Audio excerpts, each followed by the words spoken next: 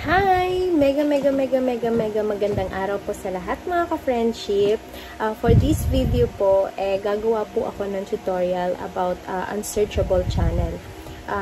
This problem po is the #1 concerns of kapwa ko YouTuber na they are wondering why yung kanilang channel ay hindi po ma-search. So, one of the reason then is because sariling composition po natin yung mga channel natin, channel name. So, kumbaga, hindi pa po siya nag-appear sa YouTube ever since, kaya hindi po nare-recognize ni YouTube. So, ngayon po, I'll be doing this tutorial para matulungan din po yung mga kapwa natin na small YouTuber. So, let's get started!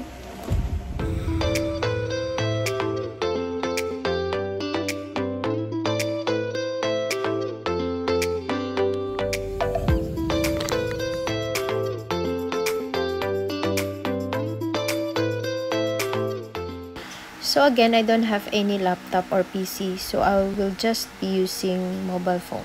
And also, we need to have a desktop view in order for us to do it. Okay, so first step, click your profile picture again and click your data in YouTube, and you have here your YouTube dashboard. Scroll up. So under your YouTube dashboard, here you will see your videos, playlist, and if you click more, you will see subscriptions and comments. But it will be more convenient if you will click your videos. Next, click Continue to Studio. And here you have your desktop view for your YouTube studio. And what we need to do is to go to our YouTube channel settings. You can find the logo settings at the left side all the way at the bottom.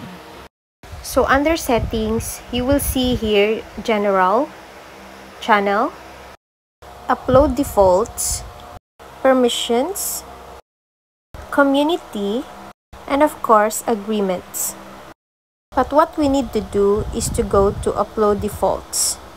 And there, if you scroll up, you can see Tags.